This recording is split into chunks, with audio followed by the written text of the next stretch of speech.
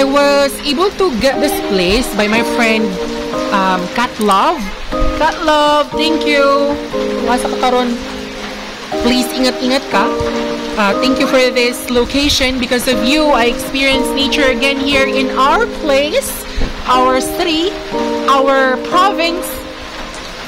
And if ever you do have questions about this location, especially to those friends who I have here in DIPOLOC City, please leave a comment down below if you wanted to ask something, if you wanted to ask the place, the location, pero bayad sa mo.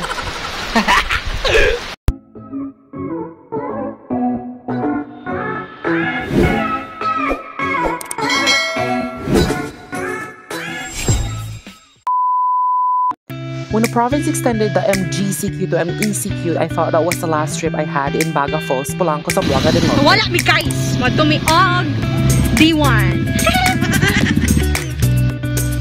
But that was not the case. I asked, inquired, and verified that the status of the province not no movement type. So I have grabbed the opportunity once again. Ano fish? Ano fish? Nagkakag balon. Ay balon! Nagkabalon. Hoy! This time the location is in the border between Diwan and Katipunan Zamboanga del Norte, which is Linay. Wala ni? Wow! Wala ni? Wala ni? Wala yung ni. Ano siya din? Napa din ano?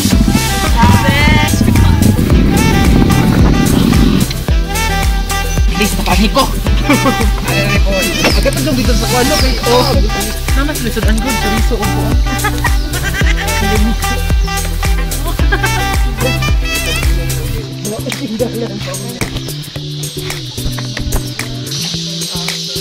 Wow!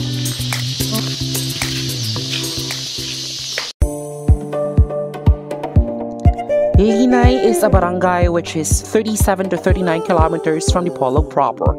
Approximately 1 hour to 30 minutes drive, and there are 2 ways for you to get here. But we took the shorter way via Polanco, Cogon to the location. The serene beauty is honestly unexpected. No words can ever describe the wonder of nature and the experience that it has given to me. My home province is really so much blessed. So, naabot na ni after a long ride na nami sa James Mountain View Resort. Alalala. Actually, nice siya nga scenery. Then, wala to. Wala ko kabalon sa kubuhaton.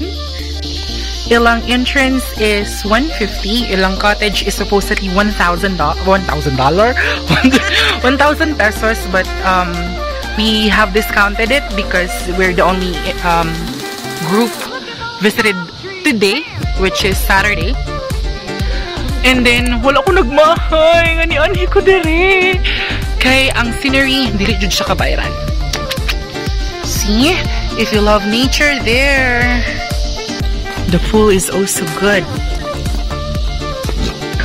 Sakita ba ani? Salamat too, huh? Wow. Kulang lang dyan siya mga kuano ka ng sa itaw ganit mga tent diri ba nga side. Kulang mo bitaw na mo kay. Luyawa. Yalo yawa. Tent. Guys, hiring ko. Pila lang mo or hindi mo pagkita mo sa Facebook page. Kadawa mo sa kong igagaw. So, feel free.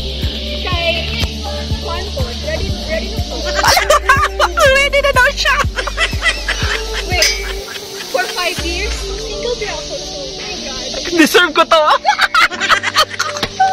Say hi! Say hi daw niya. Oh, Wala siyang nangitag uyab. Say hi! So, ang tag-iya daw diri is taga Santa Filomena mo, ma'am, no? Asa to? Santa Isabel. Oh. Solar tanan diri, ma'am. Di na ako mag-intro. Wala niyo ko kabulon sa kwan. Puro rato dalan. Nandito. Magdala ka sa tripod? Gani. Limot ko. Wala ko nga naman yun. Uy, manayo. Taday. Pangita. Pangita kuan. Wala ko kaya ako yung ipang drop pero kuan ka ng mga maot na. Sinusulit ko po ang aking araw. Sapagkat ako po ay papauwi na sa Cebu.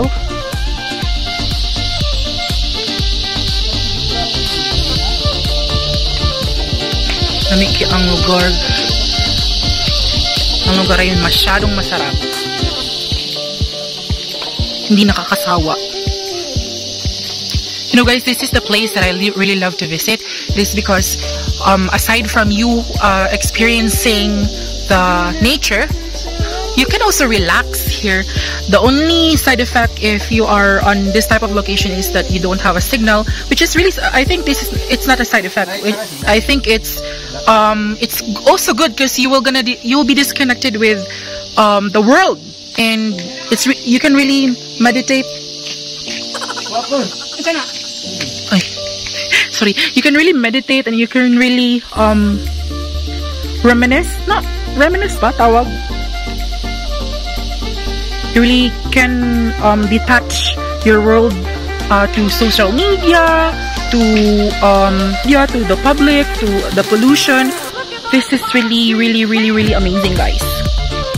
And good thing about here is the water is flowing. Wala, maglutaw. The water is flowing, so they don't have really a problem on the water. The only problem that they have is their electricity, but there is still a solution because they are using solar. It's really just that limited hour that they can use. And while me in this hammock, they are also preparing our breakfast, not breakfast or brunch na di ay. Don't want this scenery, people. Look, listen to the surroundings. See? It's really calming, guys.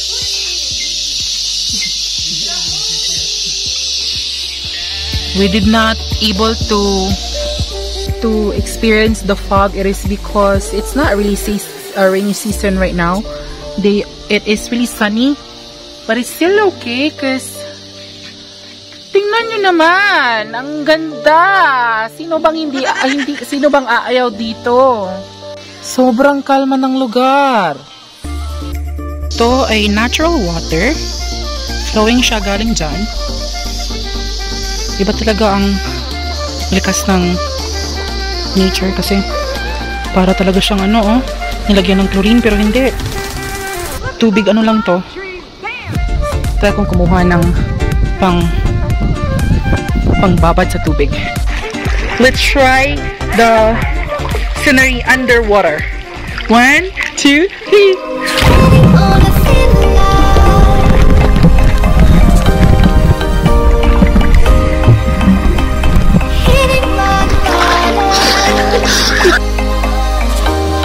Jamaican. I need the strength to pull me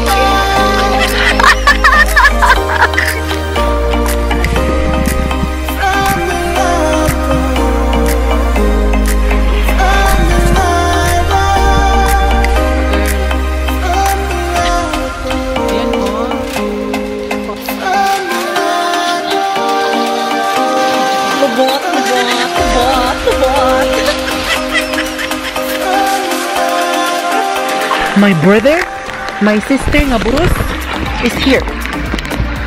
The fogs are going in. Guys, ako tanawag. Ba't tayo siya? Maka-amaze.